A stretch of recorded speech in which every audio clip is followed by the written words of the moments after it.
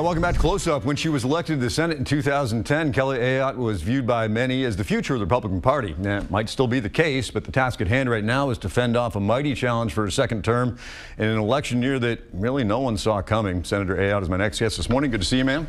Good to be with you, Josh. Yeah, so 9 days to go. How are you feeling? Feeling good. Just out there talking to people in New Hampshire, campaigning, out there bagging groceries at the Dunkin' Donuts, shaking all the hands, listening to people in New Hampshire. Yeah, you're staying away from the TVs because you are being carpet bombed on the airwaves. Yeah, no, I'm being carpet bombed, and from all these special interest allies of Governor Hassan, including Hillary Clinton's super PAC, Harry Reid's super PAC, Mike Bloomberg's super PAC, because they know they want her to be a rubber stamp for their agenda in Washington, and I'm going to stand up for the people of New Hampshire no matter what. Are people making the distinction? I mean, are they asking you about it? Do they realize what an ad is? It's put forth by a third-party group? Yeah, versus... I'm not sure they do, and that's one of the things, Josh, I offered Governor Hassan the People's Pledge in this race, which was the same pledge that was in place in the race between Elizabeth Warren and Scott Brown. Kept that money out. Senator Shaheen offered that pledge in her race, and so we could have kept this money out. I think that Governor Hassan clearly wanted all these super PACs in, so I'm just going to get out and shake the hands of voters because they're the ones that are going to decide this. We're talking about $100 million being spent on this race. Do you feel any pressure? Because both of the candidates on both sides have been criticized for being too careful with their answers, whether it's about Donald Trump or Hillary Clinton or whatever. Everybody's just trying to walk that fine line without getting anyone too mad. Well, Josh, I'm someone who's actually done 50 town halls in person, and I've done a number of also over the phone as well, so people can participate. So I'm not afraid to get out there and answer the questions of voters. And, there's some big differences in this race. You think about the taxes that Governor Hassan has pushed on our small businesses and families. So I'm going to let you keep more money in your pocket. National security, huge differences. She supported the Dangerous Iran Agreement. I'm against it. So these are the issues that we're talking about in health care. Boy, I'm hearing so much about higher deductibles, higher premiums, and co-payers out there on the trail. Yeah, small businesses are talking a lot about that. But as far as the race goes, has there been an evolution to your campaign? I mean, I'm not going to ask you about Donald Trump and the things he says, but he did recognize an energy or an anger or whatever, a frustration out there. And did it take a while for other down ballot campaigns, do you believe, to recognize that something different's going on here? Yeah, you know what? I think people are frustrated. They're frustrated with things like paying higher deductibles, co-pays, this one-size-fits-all from Washington. Our small businesses and those that work for them working really hard, and you've got Washington pushing more regulations and making it more difficult. So I'm going to fight for people in New Hampshire. I want lower health care costs. I want make sure that our businesses can create good paying jobs. And by the way, the other thing, veterans, let's get the veterans the care that they've earned defending this nation. And obviously you feel like that some of these things haven't been talked about enough? Yeah, no, I think it needs to be about the issues, and because that's really what I hear about on the trail.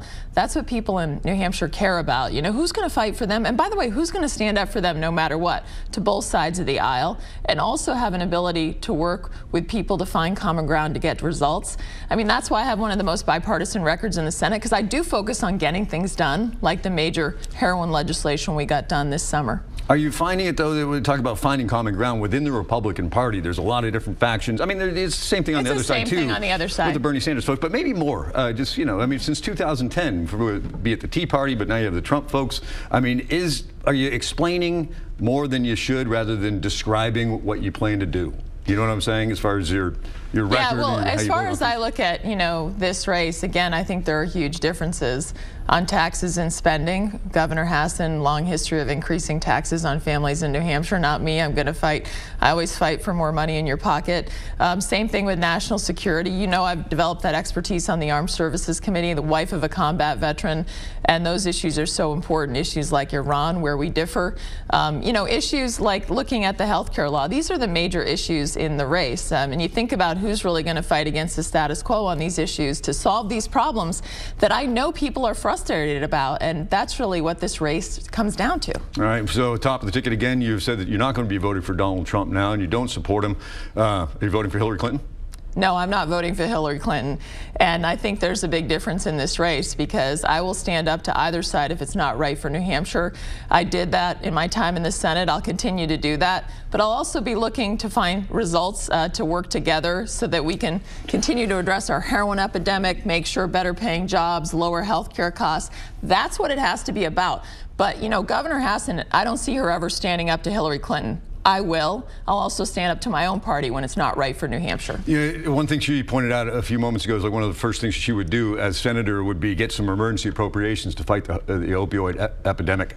Why isn't there a greater recognition on the part of Congress to get this money? I mean, Ebola, we spent, I forget what the monopoly figure is. So we actually, you know, as we know, we passed the Comprehensive Addiction Recovery Act this summer.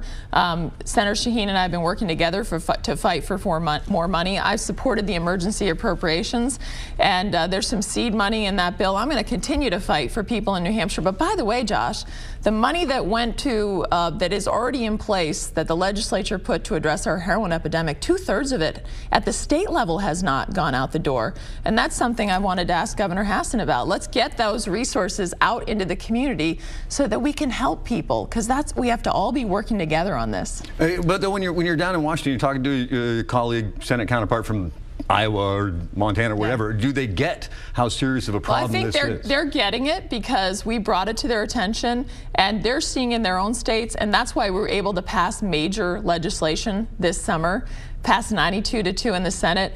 That's why we did get some seed money for this in the funding bill that only goes to November, and I'm going to be fighting to have this fully funded. This is something Senator Shaheen and I have been working together. We're going to do everything we can to make sure those resources are in our state to address prevention and education, treatment and recovery so that people can live quality lives. We can turn this around. If voters see fit to give you a second term, either way for you, I mean, you're going to have a president there who you disagree with to a degree, whether it's Donald Trump or Hillary Clinton.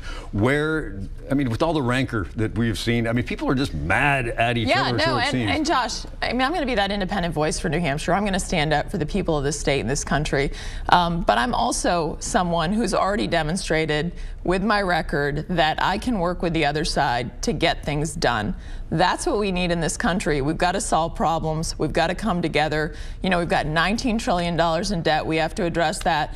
We have to create a better climate for good jobs in this country, and we've got to keep our country safe in a dangerous world. But are you going to have to go the extra mile to get these things done and to get the conversation going? Because we keep talking about the debt. We keep talking about health care. Well, I will go the extra mile. You know, I'll give it all I have. I'm going to fight as hard as I can for the people of New Hampshire and this country.